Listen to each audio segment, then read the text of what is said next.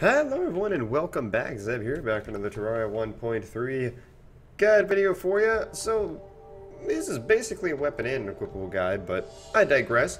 Showing off two things you can get from fishing here. That, you can get these bomb fish, which you can get fishing anywhere at all. So, above ground, right in the beginning, pre-hard mode, you can get them anywhere. Basically a small explosion that destroys some tiles, and also wanted to show off at the same time these SAILFISH boots, which you're going to get from wooden crates from fishing, which you can get from anywhere as well in the world. So pretty cool. Let me swap these boots out, and also these boots can be crafted into with the rocket boots to make Spectre boots, but when you run, it's going to leave a trail of bubbles behind you. Bubbles! So, that's really the significance of those boots, but they act as Hermes boots, but just ones that you can find in crates if you enjoy fishing, and you would like those boots.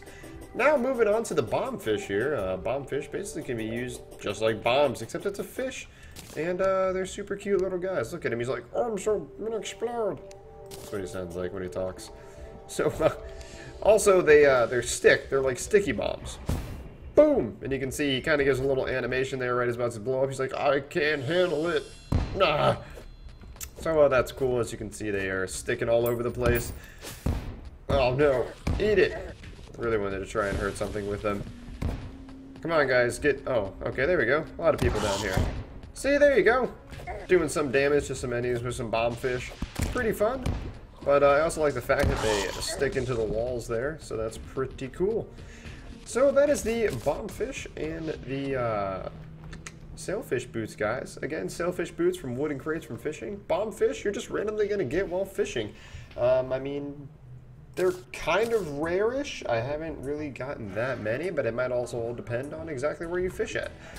So, hope you all enjoyed this quick video. If you did, leave a like. I'll see you all for the next one.